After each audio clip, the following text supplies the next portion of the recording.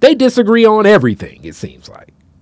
They're disagreeing on vaccines, masks, where spending should go, public schools, charter schools, you know, and I'm not even saying a stance, but our political system is very divisive right now, probably at the height of everything.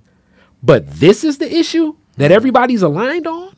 What about this issue has aligned everybody when we're still in such a state of division amongst the general public, right, and confusion amongst the general public? Why is this the issue that's bringing politicians together? Because this is about the extension of American power in the world, and whether you're now Trump himself, of course, has said that he admires Putin. In other words, he's not supporting Joe Biden, but much of his allies support NATO in the Ukraine and the use of these Nazis and so forth. Congress, by the way, does have a ban on funding the Azov battalion and Ukrainian Nazis, but the administration is ignoring it. George Washington University just released a 112-page study documenting how these Ukrainian Nazis are embedded in the Ukrainian military in such a way as that nobody can detect them, so that they get the training that the United States wants to give them. And then this is the other 112-page study. Yeah, and they really went into it, and it's clear that the U.S. is doing this. One thing I think I've been a little neglectful on, Khary, is I want to also tell people, in terms of this, the whole dishonesty and power grab of this whole thing.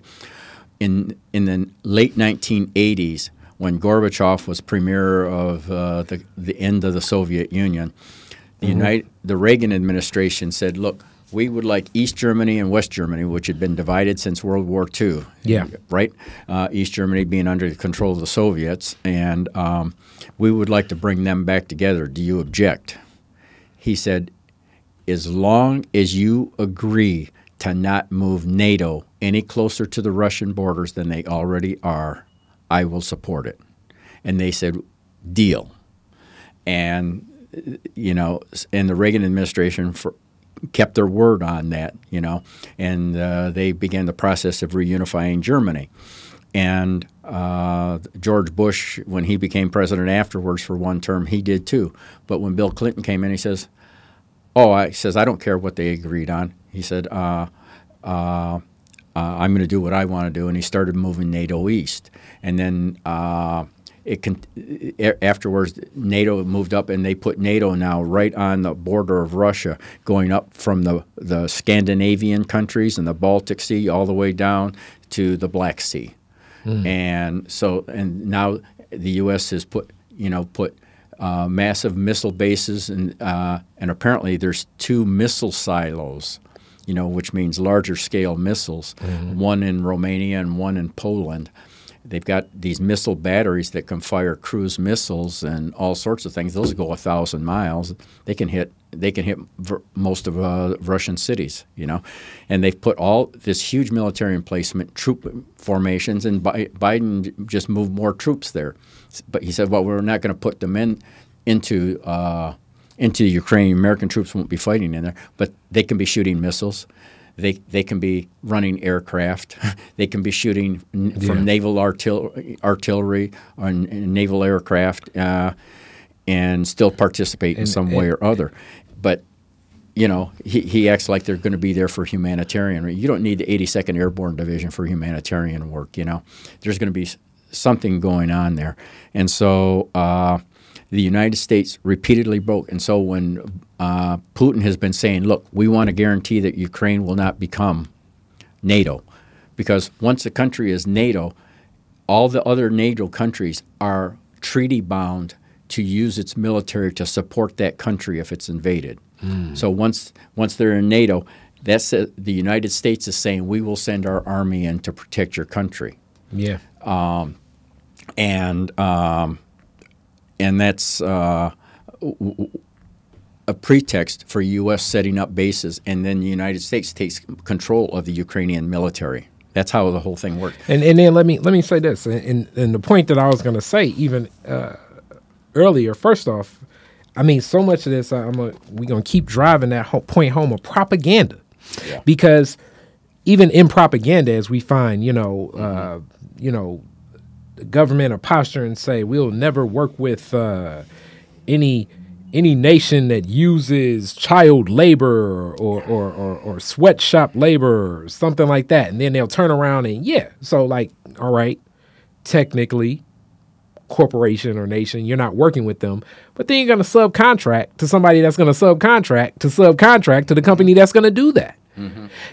So to say that you're going to disassociate and posture like that, but still support, and being black in America, we saw that actually after the fall of Reconstruction. Yes. It was, the stance of many of the, as they say, I guess, northern politicians at the time was not a stance of we're against Jim Crow or anything. It was very understanding. Furthermore, supportive in many ways. Because the thought process is, if, Lyndon Johnson, if as long as those poor white guys feel like they're better than those black guys, then we have a safe nation. So that's something that they can do, and that's cool because it keeps order and restraint in our nation, quote unquote, the race problem, as it was labeled then. Yeah. And this has been a play across the world.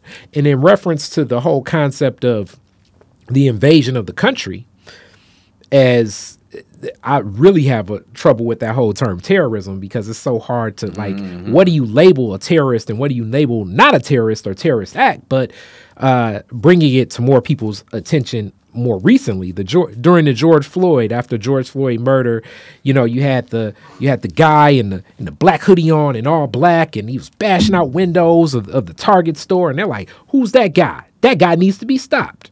And then you later find out that that's a police officer. Things like that happen all the time. So it's like, okay, as long as Russia doesn't invade, we're cool. But who's to say that some of these NATO troops, some of those other forces come in and act as if, I put on a Russian suit. I'm going to act as if I am Russian and I'm invading. Because this has been played time and time and time and time again. There were no weapons of mass destruction. The more that I found a beautiful documentary on Vietnam that PBS did a couple years ago, and sad, like, I mean, family members, my uncles and stuff, like, the soldiers didn't even know why they were there. The Viet Cong and a lot of the Americans, they didn't know what the hell was going on. Something that was held up since France, like even further back, as you say, going back to World War I, which in my lens, and especially in Afrocentricity, dealt a whole lot with colonization of Africa, and European nations wanting their fair share of Africa, and certain nations feeling like I was left out of getting my cut of these natural resources in Africa. The root of how I see World War I, which led to World War II. It was about colonialism. Yes. Totally. So this same posturing, and these same stances, as Lyndon Johnson lost the hearts and minds in support of Americans, and things were different then with news and media and seeing these death tolls, and even the anti-war movement that many people like Rich Shea, my father, I'm guessing yourself, started. Edwin Starr, war, what is it good for? I mean, that started then because people just didn't even understand. It's not like, nobody's, it's not a direct attack. And even now, as we know more about what Pearl Harbor was, that wasn't what the movie presents itself as either. The propaganda is a key element in this. And that's what leads me to, knowing that these politicians that are adversarial on almost every issue can come together on this.